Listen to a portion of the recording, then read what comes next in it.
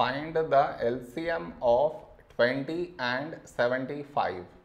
To find the LCM, for that we should frame it in this way. 20, 75.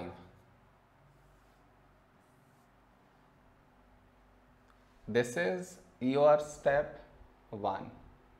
Now you should focus on to the first number, which is 20 here. 20 is 2 tens 20. The other number 75. Last digit 5 not even. So this number is not divisible by 2. So you write it down as it is. Now here we have 10. 10 is 2 5s 10.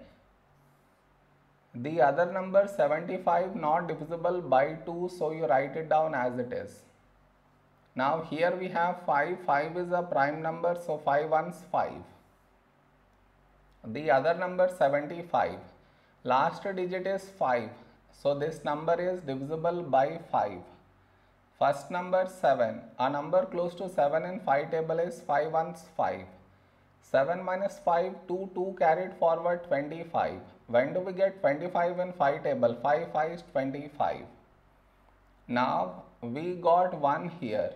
So focus on to the next number 15. 15 is 3 5s 15. Now here we have 5. 5 is a prime number. So 5 ones 5. So we got 1 in both the places. So our LCM is the product of these numbers, that is 2 into 2 into 5 into 3 into 5. When we multiply these numbers, we get 300 is our LCM.